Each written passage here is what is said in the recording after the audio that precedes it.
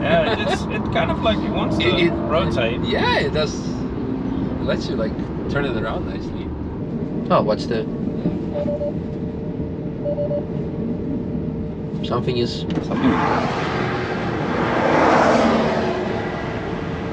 Might be a mud guard. Yeah, we'll have a look in a bit once we come up. Hot, and as we were waiting in traffic, it all cooled down and. But yeah, no, probably that's the case because you generate so much heat through it. Yeah. That it's yeah, you heat up the brakes and. Oh, nice. That shouldn't be like that. And one you already torqued up, right? Yeah. I think I need to tighten it up. Oh, one more. Yeah. Yeah, they're all loose. Yeah, I think I might check all of them on all wheels. Yeah, maybe. Yeah.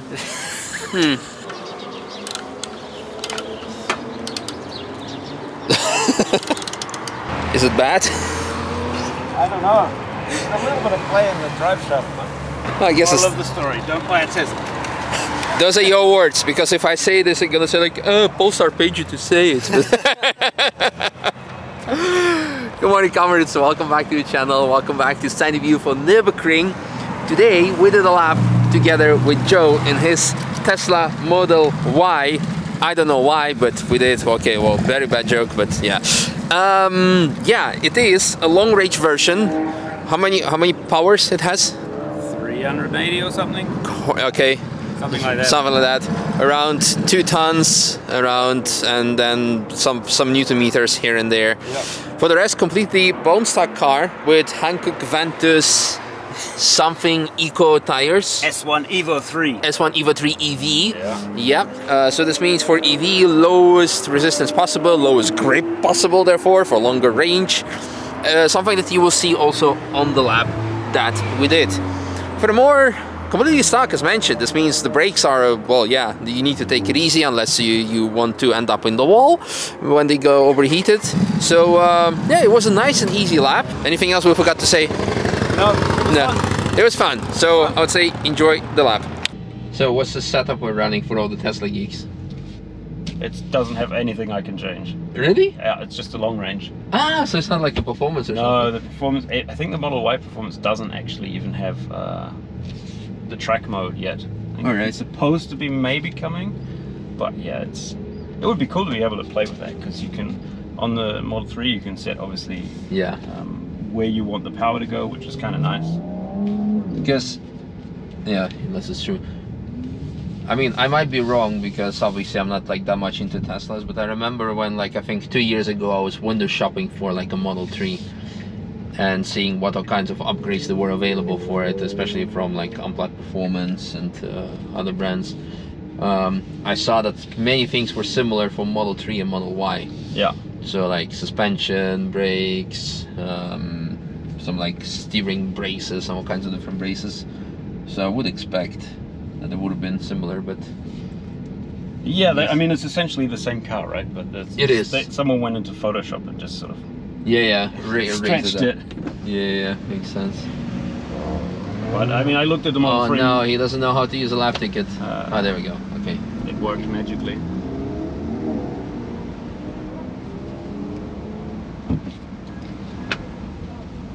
How many kilometers have you done with this car so far? 4,500.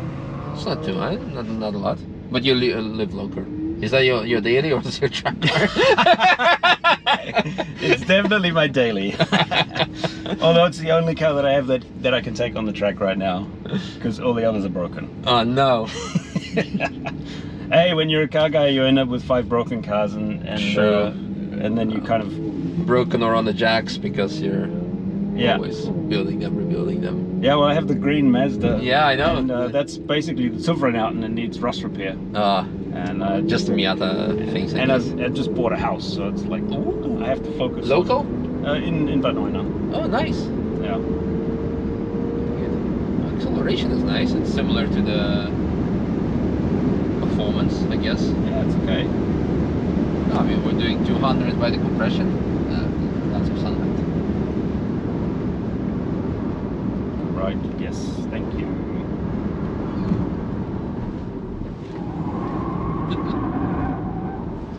We feel the traction control is on all the time. So you cannot switch it off like the Model 3? No. I think you can't switch it off in the Model 3 long range or the SR Plus. Yeah, in the performance you can switch it off. Yeah. You can even play. You can do the slider and show you like how much you want it or not. Understeer. Wait, go. Jesus. That guy behind me just went off as well. Oh. Very close to it. Wow. It actually felt like there was something on the track maybe. Yeah, we went just out and it felt indeed that it was like quite slippery with the car before. Yeah, he the M3 understeered straight into the curb like I did.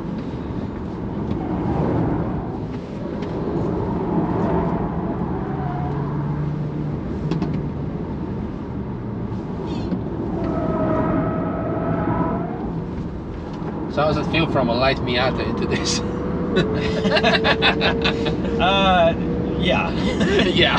I mean, I put new wheels and tires on the Miata, but it's quite difficult to get to the limit now, and the setup's all wrong for the new grippier tires. I had Eco tires on it before, but you get like one good Eco tires on Miata? Yeah, less grip.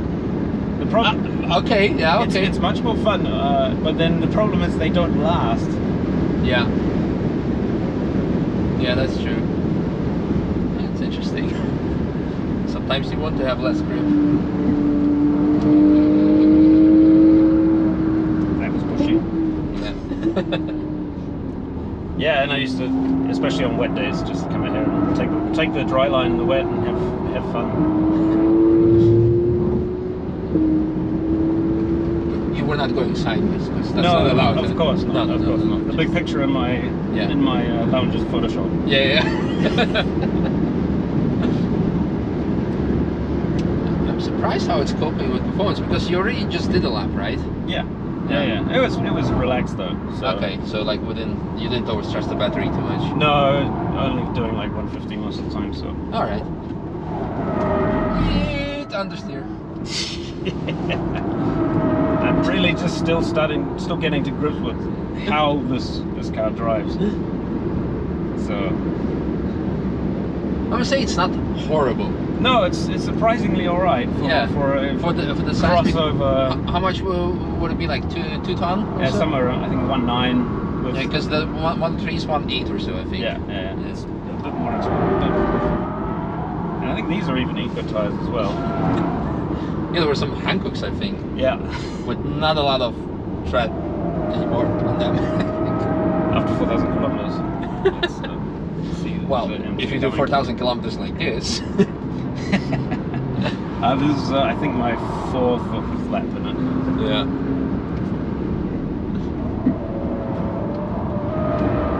Yeah, it kind of like it wants to rotate. Yeah, it does. It lets you like turn it around nicely. Okay, brakes are done? not done, but they're not happy. Yeah. That's alright, we got the hill to climb now. Yeah, true. No, so far so good, because I benchmark it in my head with the Model 3. Yep. And it's roughly the same when it comes to brakes. Here they're gonna get tired. Because I assume the brakes are completely stuck. Yeah. So when I drove the Model 3, the stock one, the brakes were indeed getting tired here. And they would, like, the battery is gonna start overheating slightly before mid curve, I think. And the brakes were completely pretty much done by Starstruck as far as I remember.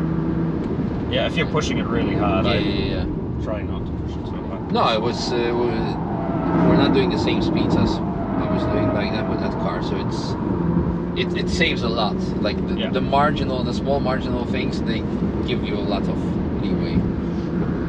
Yeah, and I don't have the confidence in it, right? It drives all right, but it doesn't really have any particular feel at all. Yeah. And I guess it's similar with the Model 3. Maybe it's better with the suspension stuff, right? Yeah, when you modify the car, it definitely becomes actually quite potent. I drove recently the Model 3 of Atomic with all the performance mods on it, and it was really good. It's still something you need to get used to the steering, because it's like you know, there's almost no steering input when you come in from a track car, especially with a conventional steering, because I believe this is electric or like the steer by wire. Yeah, so there's really very little feel to it. I mean, there's good control, it's direct, but you don't get feedback through the steering wheel what's happening through the front wheels. Yeah, exactly. You drive the car by knowing the physics, not by feeling what the car is doing at the moment. Yeah, exactly. It's a different experience. And it makes it harder to push it, but I mean, it's still fun in its own way. Yeah, for sure. I mean, I had my gut's scraping. I mean, I had the Equus, and that was also kind of dull, but really, really special to drive somehow. If you felt it when you got a corner exactly right, that it just hooked up and wanted to throw you through the corner in such a nice way. Nice exhaust system, like center pipe on a Z3. Never seen that before. Clown car? Clown shoe. Clown car. Clown car, this means there are going to be like 20 clowns coming out of the car. I'm not sure if 20 people can fit in a Z3, but it depends, I guess, how you slice them up.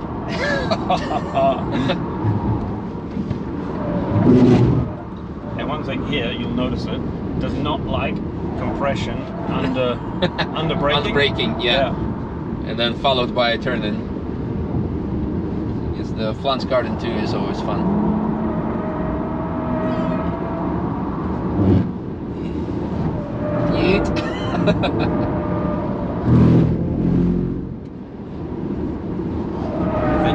I think just turning it in and then kind of letting it sort itself out is the best option. Use the weight to put some grip down. Yeah. That's traction control holding me back all the time. Yeah.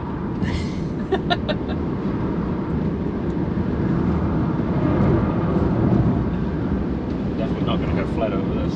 No, I think we're good.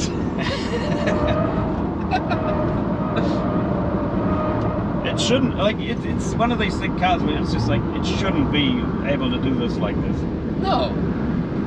And I mean, a car in its class, like, let alone internal combustion engine car or something, it wouldn't be able to do it. But thanks to just like, you know, the typical electric benefits of lower center point of gravity and some torque, it does quite a good handling job. Yeah. Because most of the weight is still at the bottom, not on top, although it's a high car. Yeah. And that really helps a lot. Maybe a bit grippier tires, but then you're gonna run into suspension problems. You need to have a stiffer suspension, and of course the brakes. So it's a typical thing, but for what it is, I think it's a really nice thing. That's cool. Oh, that's really proper cool. Really, really cool. It's nice. I mean, it's a family. It's a family tool for me. Yeah. And then I can bring it up here and have a few laps of fun on it. We didn't get any like. No, that'll be consumption. Projected range 60 kilometers. kilometers. 25 kilometers. There we go. 674. Projected range 50 kilometers with 50% battery. Oh, is the track closed? No, it's just the traffic jam. No, it's quite good. It didn't show us like any battery overheating or something, but I guess that's only the stuff that you get to see with Model 3 Performance. I don't know if I don't think I've ever had the battery overheat. Yeah, it didn't feel like we were losing lots of power. Then again, we were not pushing it, so it was very nice in cruise lap. Yeah, it was nice. Yeah, cool. Oh, what's the? Something.